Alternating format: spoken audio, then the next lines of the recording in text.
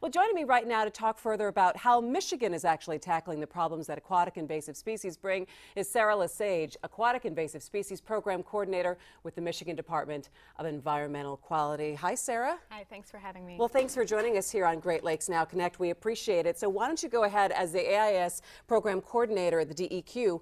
What is your job description and what are the goals and the things that you're working on? One of the biggest things that we're working on right now in Michigan is updating and implementing our aquatic invasive species state management plan. And that plan outlines and guides our efforts and also communicates where we're going with any interested party in our efforts to prevent, detect, and control aquatic invasive species. Now, this is a relatively new position in Michigan with the Department of Environmental Quality? It is. 2 years ago, with Great Lakes Restoration Initiative funding, we've had an opportunity to further build our aquatic invasive species program in Michigan. My position is funded with those federal funds, and we also have capacity building funds that go to Department of Natural Resources and Department of Ag. So we're all working together to collaborate and communicate better on how we want to address the problem. You know, and I think it's really interesting that we've gotten to the point that we need a position like this in states like Michigan and I'm sure around the Great Lakes Basin to start spearheading some of the problems that aquatic invasive species are bringing in. How do you work with other groups? And you talked about the Department of Agriculture and several other departments within the state of Michigan. How does the state then work with maybe other environmental groups or other groups around the basin and comparing notes on what you're working on? Well, there's two ways that we're really engaged, and we have been engaged for a long time, but we can see the efforts ramping up through additional funding coming into the basin. The first way that we're really engaged is through the Great Lakes Panel on Aquatic Nuisance Species, and the purpose of that panel is to, it was established through an act of Congress, and the Great Lakes Panel informs the federal ANS task force and also is a venue for the U.S. and Canadian governments at the federal level to come together, state, provincial level, and also researchers to collaborate and communicate on the issue. Yeah, because it would seem that we have so many groups that are all working towards the same thing. And when we talk about the problem, obviously, with the many states that the Great Lakes affects and also in provinces of Canada, it would seem that sometimes it could be complicated to make sure that everyone is on the same page and coordinating their efforts. That's true. The other avenue that we have in Michigan is an AIS, Aquatic Invasive Species Advisory Council, and that was established through the Michigan legislature.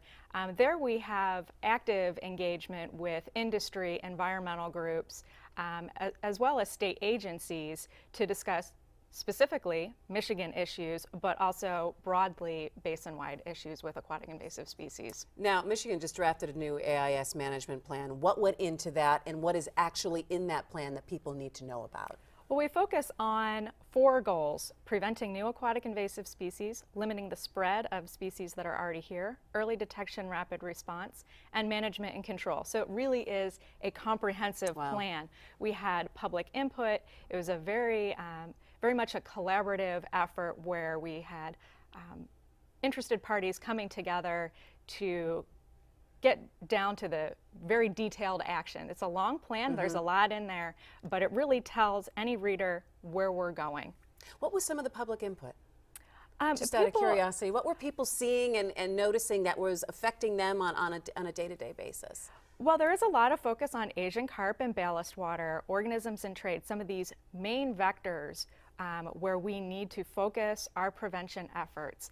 People are also concerned with education and outreach, making sure that people know what to look for and how to report it. The third thing that people are really concerned with is management and control. There's Eurasian water milfoil in the lake where I have my cottage.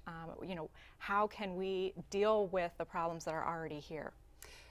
Would you say that it is hard to get the public engaged, or do you think that more and more people are becoming aware of the issues surrounding aquatic invasive species because of Asian carp, because that seems to be the most thing that's on people's mind, or the thing that they know the most about?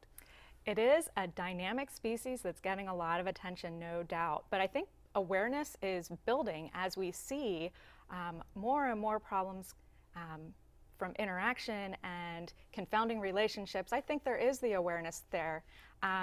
Although I do hear sometimes you'll be driving down the road and you see the Stop Aquatic Hitchhikers billboard, and people maybe don't understand what Stop Aquatic Hitchhikers means. That's a national campaign talking about how things like zebra mussels or plant fragments can hitch a ride on your boat trailer, and that you need to be aware of that. So we still have a lot of work to do with education outreach. You know, Sarah, you said something really important there, or the thought that people can actually do something, because when we have policymakers sitting here, we have scientists talking about things, that sometimes people can feel like, well, what can I really do to help out? But there are certain things that people can do starting at home to make sure that they're part of the solution in keeping aquatic invasive species at bay in the Great Lakes. We definitely all have a role to play, whether you are a beach goer, an angler, a hunter, a recreational boater. You know, clean, drain, dry is the message that we deliver a lot. Clean your boat, drain out your live well, dry it in between moving to another water body. Also, learn what to look for. Be aware. If you see something that is unusual, contact the DNR, the DEQ, or your local university so that we can detect and respond to those invaders. Sarah LeSage, thanks so much for joining us on Great Lakes Now Connect. We appreciate it. Thank you.